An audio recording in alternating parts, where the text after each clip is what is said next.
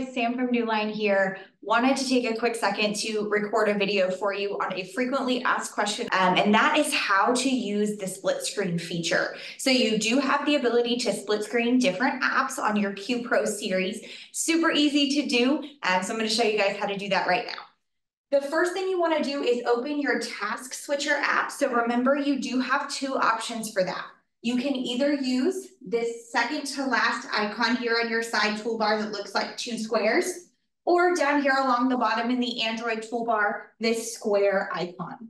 So once I have that open, I'm going to switch to the apps that I want.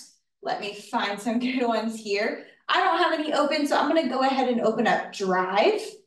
And then I'm going to open up Whiteboard.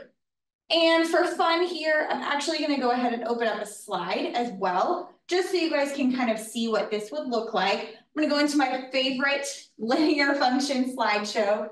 So I do have this here.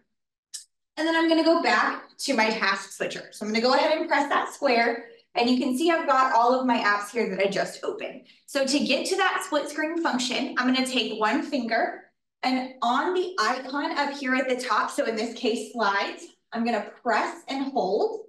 And when I hold, I'm going to get this option that comes down, and I have two choices here, app info or split screen. So this one says split left, so I'm going to have my slides be on the left here. And then to choose my other option, I'm just going to swipe to find the app I want and just tap on the icon. So you'll see here they kind of have this gray bar at the bottom, and that's just based on sizing of the app.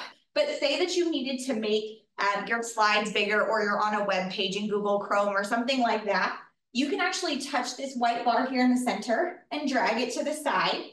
That will allow me to make this a little bit bigger. And then I have this here as well. If I wanted to move over to the side, I can put them back in the center. And I do still have all of my tools here. So if I wanted to go to the next page and I wanted to write on my whiteboard while I am, presenting my Google slide here, I do have the option to do that. So I can actually put this in presentation mode, even in the split view. So if you did want to have maybe some notes going on one side and your slides on the other, you do have the option to do that.